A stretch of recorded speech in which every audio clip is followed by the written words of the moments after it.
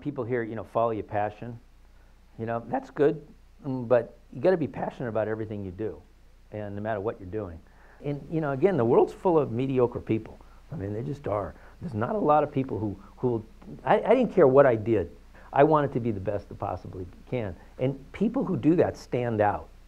And then other people recognize that, and they want to hire you. They want you around. And so I don't care what job you end up taking in terms of if you end up wanting to be a CEO, you can't be a one-trick pony. You got to have a broad perspective on everything and constantly learning, constantly checking things out.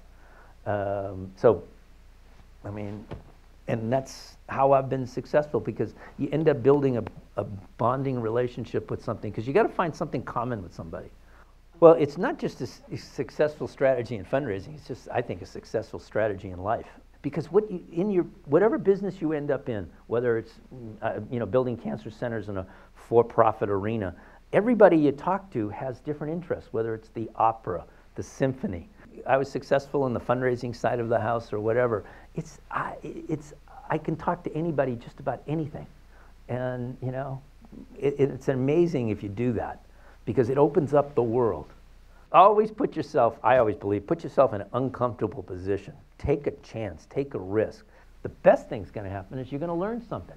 You're going to grow. You're going to experience something. I mean, you just don't know. And so I've always been in that uncomfortable position in my whole life.